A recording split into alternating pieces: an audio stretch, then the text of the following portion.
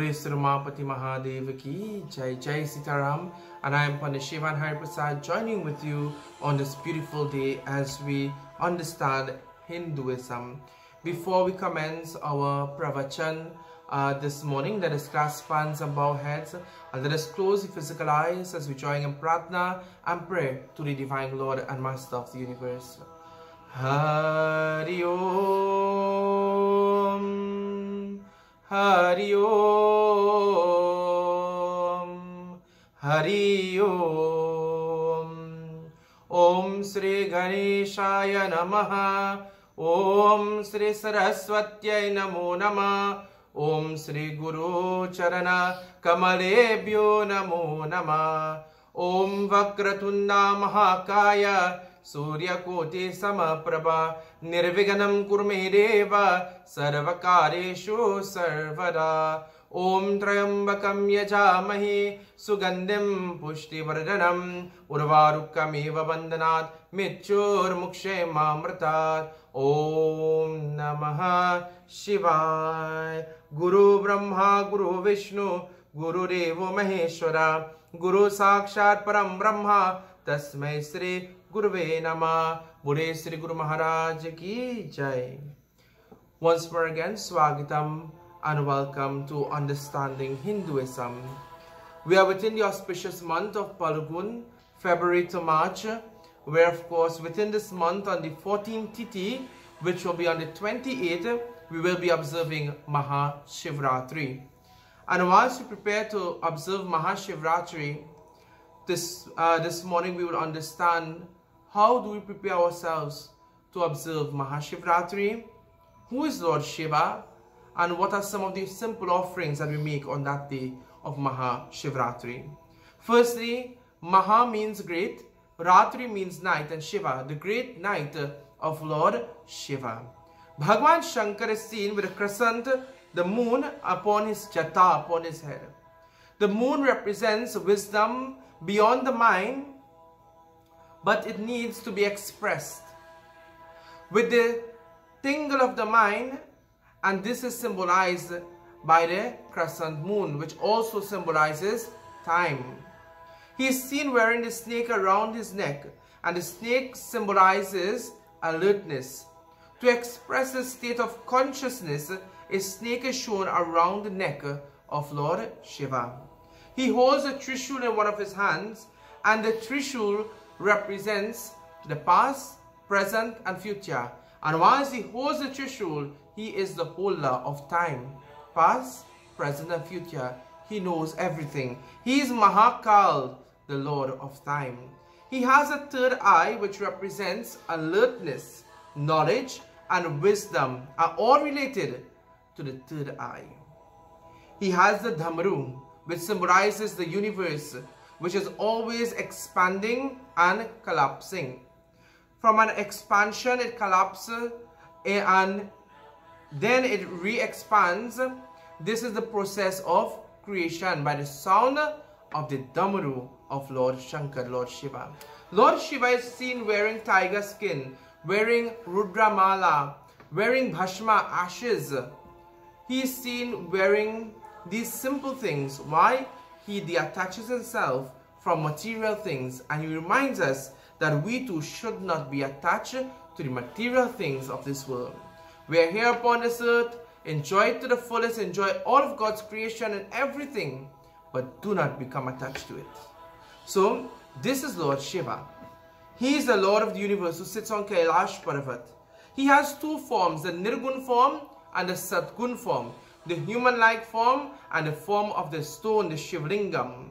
And of course, on the night of Mahashivratri, the form of the Shivlingam is worshipped within 4 pahars and 1 Rudra Abhishek. The Rudra Abhishek takes place on the evening at 6:15 p.m. and the 4 pahars at 9 p.m., 12 a.m., 3 a.m. and 6 a.m. The 4 pahars are offered. During these 4 pahars, it is said on the night of Mahashivratri, one should keep vigil. One should perform Jagaran. One should keep awake on that night without sleeping, chanting Om Namaha Shivaya. Bhagwan Shankar has blessed us with so much things in life. even the gift of life. And one night, my dear friends, keeping awake is not too much to give to the Lord.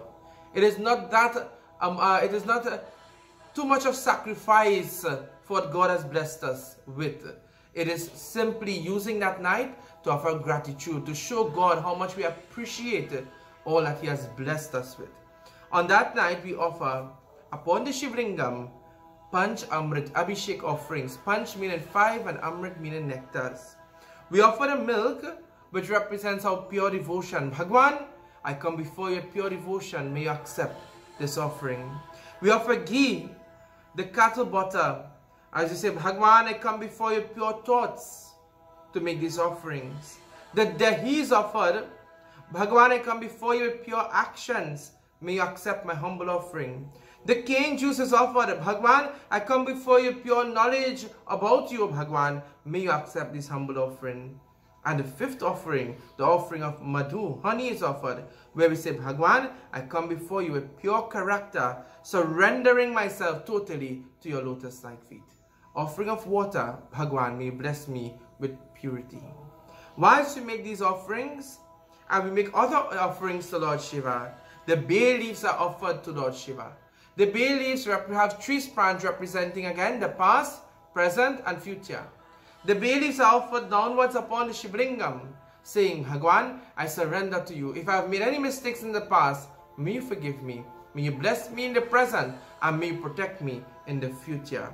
Once we make these offerings to Lord Shiva, I remind you, on that night of Mahashivratri, to chant Om Namah Shivaya. Om, the eternal sound, Namah Shivaya, the 5-syllable mantra, the Panch Akshar mantra, the most powerful mantra to Lord Shiva, once chanted with love, with devotion, and with faith. So, my dear devotees, bhaktas, that night of Mahashivratri is slowly approaching us. From now, begin to prepare yourself. Whilst you are cleaning your homes, whilst you are cleaning your Jandi area, whilst you are cleaning your mandirs and your altars, chant Om Namah Shivaya. Don't only physically purify your area of worship, but internally purify your mind, your thoughts, your words, your actions, so that when we go before Lord Shiva to pray, not only the surrounding would be purified, but even we ourselves will be purified to surrender to the feet of Bhagwan Shiva. So on that night of Mahashivratri, feel free to join with me as well on my Facebook page, Pundit Shivan Harrypersad, on Media Concepts 29 Facebook page for every Pahar offerings. I have posted earlier a list of puja items, which of course you could purchase, you could prepare. So on that night, you will be ready to make your offerings. We'll be live for the 6:15 Abhishek offering at 9 p.m., at 12 a.m., 3 a.m. and 6 a.m. for our Pahar offerings and worship to Lord Shiva. You can join with us and you can make your offerings and receive the blessings of Lord Shiva. On that night of Mahashivratri, we will wear white clothing. We will wear this beautiful clothing representing purity. We will wear the Rudra Mala, and don't only wear it around on the neck, but we will use it to perform japa. How do we use the Rudra Mala, which is associated with Lord Shiva? This bead is the tasbih. This bead we don't count. This is the marker. So we will chant using the mantra and the mala like this, and we chant Om Namah Shivaya, Om Namah Shivaya, Om Namah Shivaya, Om Namah Shivaya, and we will go like this around using this beautiful mala, and again we reach here Om Namah Shivaya, and you bow to your mala. And so on that night, make use of your Rudra Mala and chant Om Namah Shivaya. If it is possible to walk around your Shivlingam, please do so, praying for your heart's desire and receiving the blessings of Lord Shiva. So on the 28th, which is next week Monday, we will be observing Mahashivratri. Make every effort to worship Lord Shiva and to receive that blessing. There are many other offerings that could be made to Lord Shiva. On that night, you can view that list on my Facebook page and prepare yourselves to join with us in puja and of course in worship.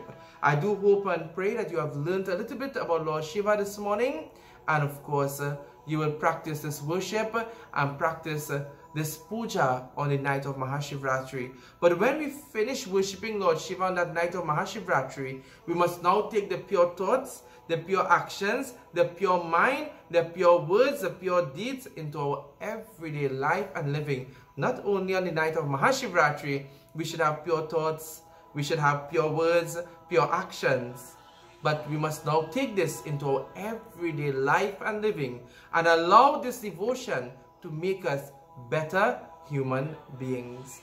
With this in mind, Jai Sitaram, and of course, may the blessings of Lord Shiva be with each and every one of you. Let us clasp hands and bow heads as we pray once more to Lord Shiva Bhagwan. May he bless each and every one of you today.